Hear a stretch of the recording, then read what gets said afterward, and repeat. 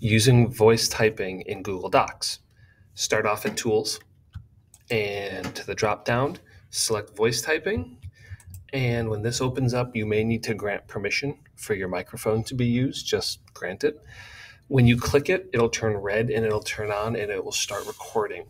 Now, when you record, you do need to insert and say punctuation marks like period, comma, exclamation point, question mark.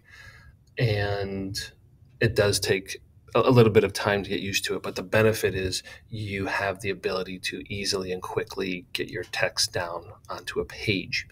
The other thing you need to be aware of is the microphones are very good at picking up surrounding noise and ambient noise, so doing this in a quiet place is key, which is why I can't show you this in class. There's just too much going on. But this is what it looks like.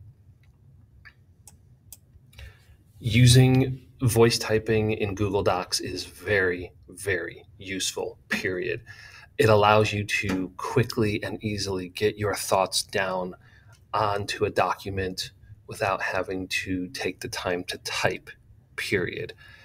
This is not something you can use all the time, nor should you, because typing is important, comma, but to get ideas down quickly, or if typing is just not something you can do in the moment, this is a good alternative, period. If you want to use this, you can. I would recommend using it in a quieter place where you can easily just go through and make sure everything is set and everything is quiet, period.